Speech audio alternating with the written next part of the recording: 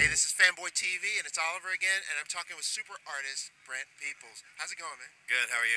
I'm all right, man. We've been hearing a lot about your work. Not just, we've known you for a while, Right. but you've got a great new book coming out, so let's work our way towards that. Okay. Last of the Greats? Yeah, Last of the Greats. It's a new book coming through Image Comics. It'll be out in October. Okay. Written by Josh Fialkov of Echoes and Tumors fame. Longtime fan of his work. Yeah. So it's a really cool book, man. It's kind of a superhero post-apocalyptic thing. I just draw it. I don't do real good about telling about it. But it's a really cool book, man. It's going to be a fun thing. It's an ongoing series. Okay. As long as you people buy it. So buy the book so it continues on and on. You heard the man. Go out and buy the book. But tell us a little bit about your end of the book as far as you are concerned. Like, what has been the greatest artistic challenge for you so far getting into it? Probably just the, getting to design my own characters, getting to design the world itself. Different aspects of the book has been really neat. You know, with my work with Zenoscope, everything's been already designed. Characters are already fleshed out. The worlds are already fleshed out.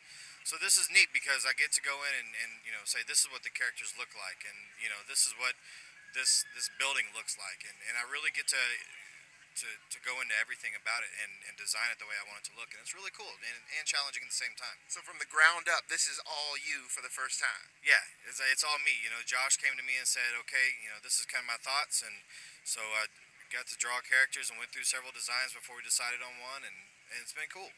All right, now as far as conventions, you're a regular fixture at the cons. How's this one been for you so far? This one's been great. I mean, it's the first year that's been so big, so it's really cool. It's refreshing. There's lots of space, lots of nice people out there looking around. It's been fun. Yeah, it has been. If you're not here, you're missing out. And I know you're not here because you're watching this. So let me tell you something. This convention has been insane. There are thousands of people here. I marvel at the amount of people here. So you must be getting to meet your fans on a level that you haven't had a chance to before.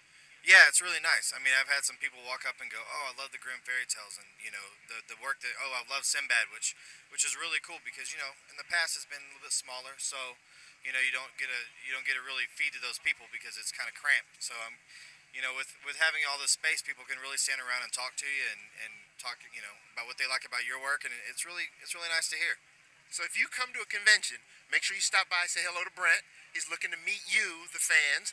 And if you're not able to, we've got your website, which is peoplesart.blogspot.com. Make sure you spell it P-E-E-P-L-E-S, not P-E-O. Right. P-double-E. And if they go to your website, what can they find? I usually try to post up any commissions, my recent commissions. Also, if there's any kind of work, my news about books.